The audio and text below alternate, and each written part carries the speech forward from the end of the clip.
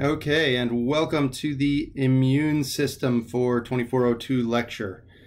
Now, I have to warn you, this is a complicated chapter, and I have done my best to keep it simple, but you'll see. Anyway, over here on the right, we see just the basic breakdown of the immune system. You've got what are called innate defenses, which I'll go into first, and then adaptive defenses, which are much more complicated, which I'll go into later.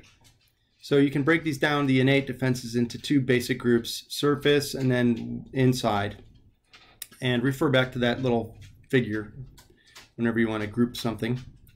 So here I am. One thing I've done here is I've tried to put the most important terms in this sort of gold font or orange or whatever it is. Now don't just go and learn only those words, but I'm just trying to make sure to point out that those are kind of important words. That will, you'll need to know those if you're going to understand all this, the rest of this stuff. So they're called innate or non-specific defenses. Now, innate's a good word. Innate's something you're born with. And non-specific means that, in this case, kind of generalized. It doesn't focus on one thing that's invaded you and try to defend against that. It's kind of, if it looks weird, if it's something from outside, attack it. That's kind of what this non-specific means. Now, we'll start on the surface, and you can see this table here. It's got a lot of stuff that's exposed to the air.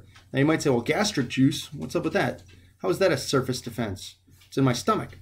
But your little inside of your lungs, the inside of your gut are all connected directly to the atmosphere outside, right? When you swallow food, you're swallowing stuff that's outside, and a little pocket of stuff goes into your belly. So you've got to have these defenses, and they all count as kind of outside. You've got your skin's pretty acidic and it's tough, and there's a lot of mucus, and the hairs catch stuff, and there's, acid in your stomach, and your urine cleans out your urinary system. Now, moving to internal defenses, and by the way, I'm briefly going over this, but this table's here for a reason. Internal defenses. So once you get inside, you penetrate the skin, you get in through the mucous membranes, whatever, you get inside the body. And now you have your internal defenses. So some things we're already well aware of, phagocytes, your white blood cells that are going to eat stuff. And what are called, here's a new one, natural killer cells or NK cells. These guys are kind of like, they kill your own cells, which is dangerous power to have. But they kill your own cells if they show some kind of malfunction, right? So if they're virus infected, they're going to display some odd physiology, and same thing with cancer. What they do is they induce something called apoptosis, which means programmed cell death. The cell kills itself. It turns on a little switch and the cell destroys itself. And we'll meet some guys called cytotoxic T cells later, which are similar in function, although part of the adaptive specific immune system. Inflammation is a great general defense. Anytime you've gotten a cut or a scratch or a mosquito bite or a bee sting or whatever, twisted ankle, you're going to experience inflammation, and you can recognize all these symptoms here. What that does is let's just go with a scratch, a cut or something on your skin. So it'll kind of get red and inflamed, and you might want to put some antibiotic on there to help your body out, but you're going to have some pain there, and you're going to have some swelling, and what that does is it allows lots of plasma with the blood cells that are going to defend you to go there. It also, because of its pain, it tells you don't use it, right? So it's protective. There are some chemicals that are released. I'm not going to have you learn each of these, okay? We'll cover several of them later. But just know that they're basically chemicals designed to either vasodilate or cause pain, right? Encourage your cells to make more of them. More inflammation. Vasodilation is simply blood vessels getting bigger in diameter. When they get bigger in diameter, they get spaces between the cells and stuff can leak out, right? So lots of white blood cells, antibody, clotting factors, all this stuff are released from the blood vessels at the site of the injury. A big process here that's important is what's called phagocyte mobilization, and I've broken it down into 4 steps. The words mean something, so again, try to study these words. Leukocytosis, right? white blood cell manufacture, you're going to really increase the number of neutrophils. You've already got a lot, but as soon as you get a cut or infection, you're going to multiply them rapidly. They die off pretty quick, but you can manufacture them really quick also. Margination is going to the margins. So neutrophils kind of stick to the walls of the capillaries, and then diapedesis is when they move out of the capillaries. They kind of squeeze out and get out into the tissue, where they move via something called positive chemotaxis. So it's not chemotaxis, it's not taxi that your chemical gets in.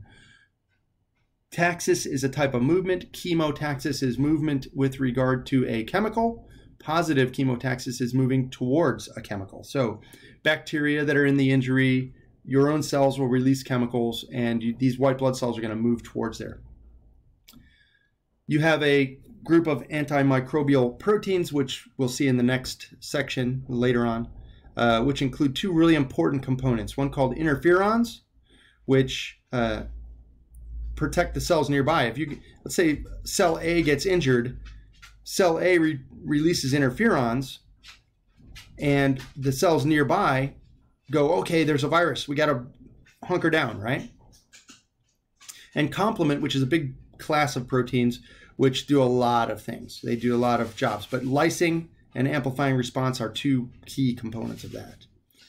And then you get fever. Everybody's had a system-wide fever when you've gotten sick with a virus, or you've gotten sick with a bacteria or whatever. You've had localized fevers when you've gotten an injury. If you've ever twisted an ankle, you'll know that in the next few days the ankle is swollen and hot. And this is caused by chemicals called pyrogens, which are, again, released by cells that are fighting the infection. When you raise your body temperature, it does a couple of things. It cuts back on the microbe's ability to reproduce, increases your metabolic rate, which is good. That ups your whole, reaction. And it also hoards some critical nutrients that microbes need. On top of that, you're basically, this is why fevers are good for you, actually, up to a certain point. You're raising your body temperature to a level that you can handle, but you hope that the microbes can't. So it's kind of like playing a game of chicken. If you don't know what that is, look it up. Don't play it, but just know what it is. So you're basically hoping that the microbes swerve off the road and crash over the cliff before you do. And most of the time it works, right? But if you get like a serious fever, if it's up like 103 or 104, that's when you're going to need to start taking care of that, because that can actually hurt you. The last slide for this first screencast, I'm trying to get to respond. There it is. And this is kind of a nice summary here. Tells you some of the things they do. This is useful. If I were you, I'd write, if I give you a table and say this is important, transcribe this stuff. Don't just have it and read it. Reading it isn't as helpful as if you reword it and put it on a flashcard, or write, what they do and connect it to other things. Have somebody quiz you. All right, that's it for the first video.